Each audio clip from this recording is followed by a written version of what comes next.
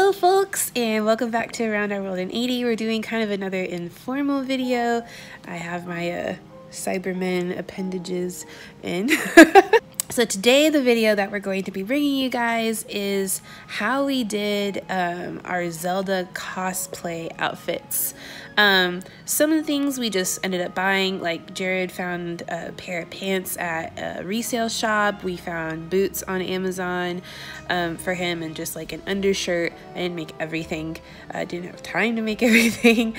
But we did make a good portion of our cosplay stuff. And the way that I'm going to go about this, I'm not going to show you like how I sewed things or how I sanded things or the individual steps like that, but I am going to walk you through the process of all the different pieces that I did end up making, the steps I took to get to the final product, and then I am going to focus more on the parts where I do sew because that is a strength of mine, and I'm not going to focus or show a lot of footage of the parts where I 3D printed and sanded, A, because who wants to watch me sanding, and B, there's a lot of other great YouTubers such as Punish Props that do a really fantastic job of breaking down this process way better than I do, because honestly this is one of the first big projects that I did that actually involved 3D printing and sanding and prepping the surface for paint and stuff like that.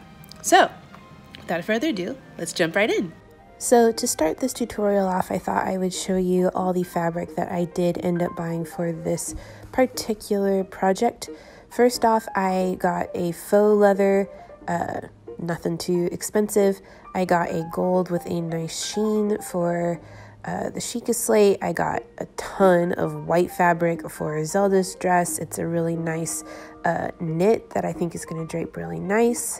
And then also for that, I got some stretchy brown knit, nothing too special. That's going to be for Reagan's dress. I got lining for the white Zelda dress and the pièce de résistance, the blue fabric for Link's tunic.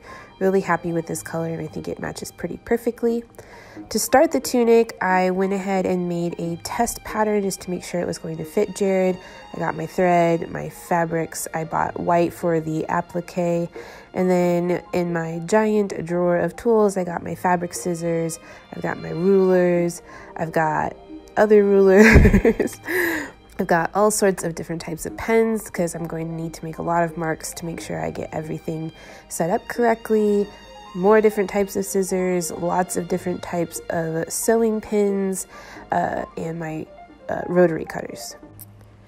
Now, I went ahead and used the pattern that I created to cut out the fabric pieces. I've got two separate sleeves.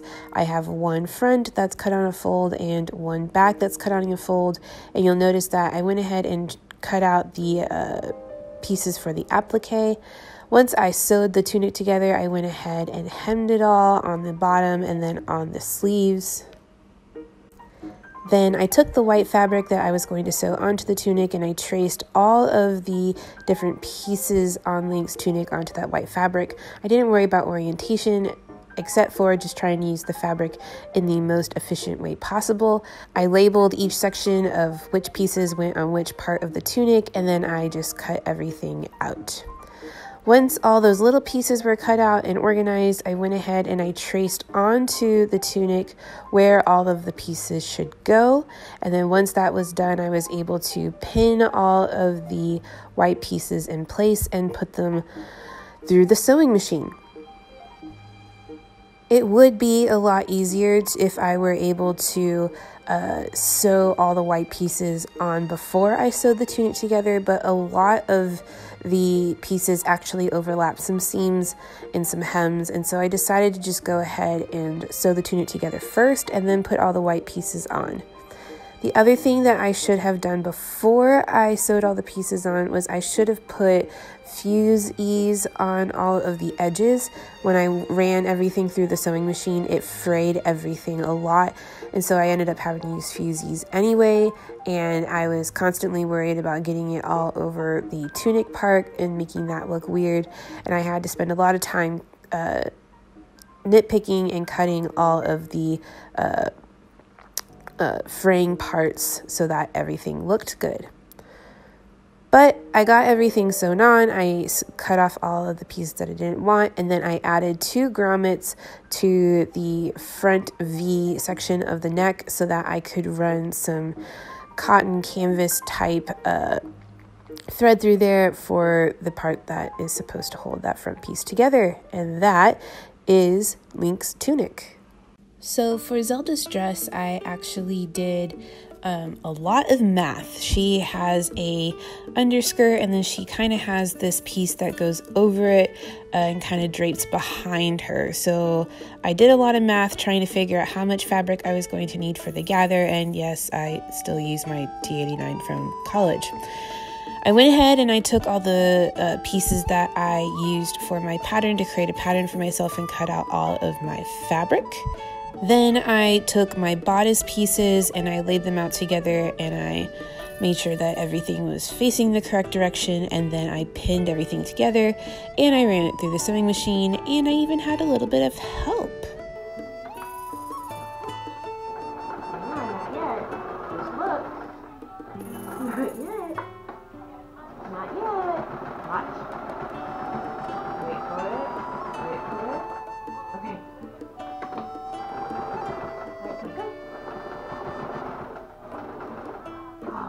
Good job. So I repeated the same process for the bodice for the lining as well. I cut everything out of the lining fabric, and then what I did was I took all the outer shell fabric with the knit and I laid out my first part of my skirt, and then on top of that part of the skirt I added the part of the skirt that like has the wraparound, so it doesn't close all the way in the front, but it does wrap around in the back.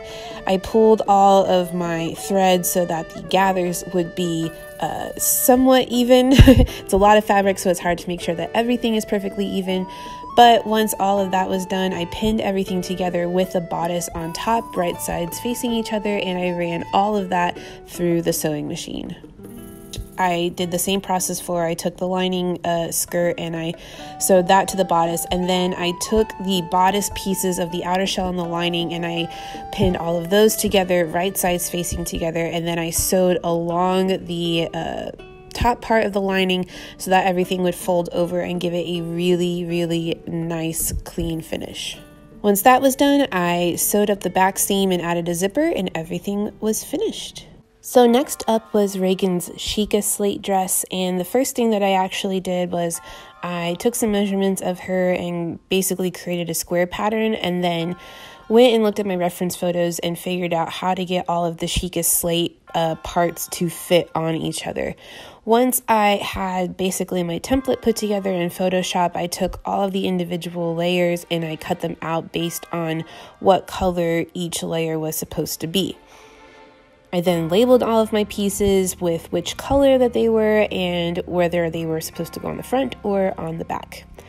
I then took the time and I grabbed some muslin and I made a test pattern for my little square dress that I was going to make Reagan. It's a really good thing because my first one ended up being too small, which was not good. So definitely suggest that if you get the time, go ahead and make a test pattern for anything that you're going to be doing in cosplay. Once I had that figured out, I decided that I wanted to have a blue shirt for her to wear underneath this dress, and I wanted it to be the same blue as Jared's Link tunic. So I found a free pattern for a t-shirt online, and I cut out all of my fabric pieces and I put it together like a normal shirt would get put together, sewing on the shoulder seams, creating the armbands for the sleeves, sewing the sleeves on, and then hemming everything. Once the blue shirt was done, I went ahead and moved on to the dress. I cut out the fabric with the new dimensions for everything to make sure that it would fit Reagan. I made sure that everything was relatively square. It's hard when it's a really cheap knit like that. And then I went about getting all the details cut out. The first method that I tried was I actually took the fabric and I went ahead and I put the iron-on adhesive on the back, and then I cut out everything using an X-Acto knife. And this ended up being a nightmare. Not only did it take forever, but the fabric and the iron-on ended up chewing through all of my X-Acto knives. So I decided that I needed to find a better way to do that. But before I did that, I went ahead and I ironed on all the lovely gold pieces that I had just so painstakingly cut out. Now here's where I got smart. I decided that what I was going to do was I was actually going to trace everything onto the iron-on adhesive on the part that is just the backing, and that did not melt when I was ironing it, so I was able to not only use a lot less of my iron-on material, but I was able to do it in a much more efficient manner using regular scissors, and I got a lot better outlines. I would then take those pieces and I would actually iron them on to the fabric, and then I could just use my fabric scissors to cut everything out. Much better process. Once everything was ironed on, I sewed the front and back together. I added some gold stretchy ribbon for the sleeves, and the Chica Slate dress was done. Alright, next project up on the list was actually the straps for Link that hold all of his weapons on his person. So I actually went to the source because you can actually, on the menu screen, or I guess the inventory screen, you can actually rotate Link and see all the different components and how the straps work together. So I drew out what that looked like. I took some measurements off of Jared, and then I took my faux leather and grabbed all my other supplies like my buckles, my rivets, my hole punches, everything that I would need to put these straps together. I then cut out the straps to the appropriate length for Jared, and I added the buckles. I started doing the buckles through the sewing machine, but this ended up being a much more tedious process, and I ended up hand sewing most of the stuff on his straps. I then marked out where I wanted all the holes and took my hole punch and punched all those holes out. I repeated the process for all 3 straps, and then I measured and cut out, I call them strap holders. It's the little loops that go on belts so that all the excess strap that goes through the buckle doesn't flop around like crazy. And I did learn my lesson from the buckles, and I ended up hand sewing these together and then sliding them onto the belts. I did that process for all 3 straps, ended up not taking too terribly long, and by the end of it, I had some very lovely straps and my Link costume was really coming along. Next on the list of things to make was the belt that Zelda wears around her dress. I couldn't find any files for the belt centerpiece, the belt buckle, but I went ahead and I modeled one myself in Fusion 360. Then I cut 2 identical pieces of leather because her belt has kind of some details that are more raised on top of the other. I took one of those pieces and I drew out her design. I marked all the places to cut out, and I cut out all of those pieces. I then painted the bottom layer the blue with some acrylic paint that I just had laying around the house, and painted the top part gold according to my reference photos. And then I let all of that dry. Meanwhile, I sanded and painted my 3D printed belt buckle and started assembling everything together. I made sure that everything was going to fit well. I Mod Podged it and laid everything down.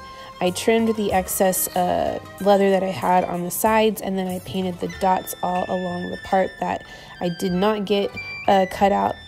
I then took a piece of fabric that was the same color as the bottom of the belt, and I fed it through the belt buckle that I had 3D printed, and then I cut some slots for it in the belt. I fed that fabric through the slots, and then I Mod Podged the fabric onto the back of the belt. That way the belt would be secure whenever I was wearing it, and it wouldn't have a tendency to come off due to the curve of my body.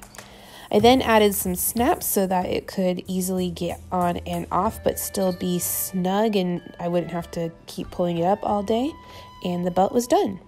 The last bit of fabric / leather stuff that I had to do was Link's bracer on his arm. He only has one. I had to do some math and some measuring to figure out what size I needed it to be. I went into Photoshop and I made myself a template so that I knew all of the little detail pieces.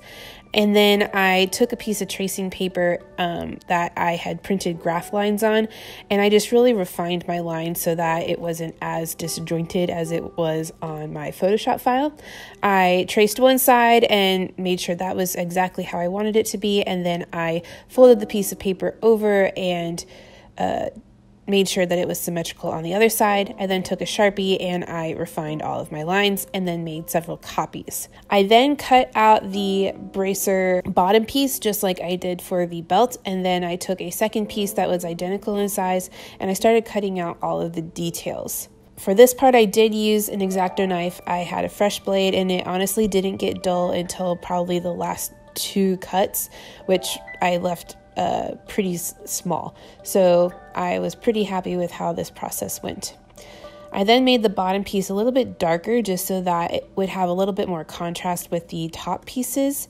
And then I went ahead and made the buckles that go on the sides and sewed that on before I glued any of the pieces that go on top down. That way you wouldn't be able to see the seams from the top.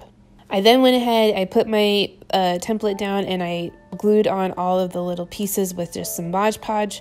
This is honestly one of the best adhesive that I've found for this particular type of faux leather, and it works really, really well.